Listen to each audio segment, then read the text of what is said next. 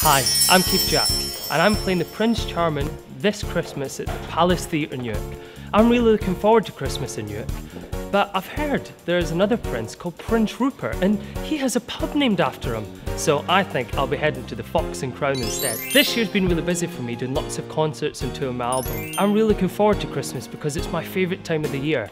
I love getting excited for Santa coming, I love all the kids smiling when they come and see the Panto, all the fun costumes. It's a great time of year to be around. So please come down and see the show from Wednesday the 9th of December till Sunday the 3rd of January. See you there!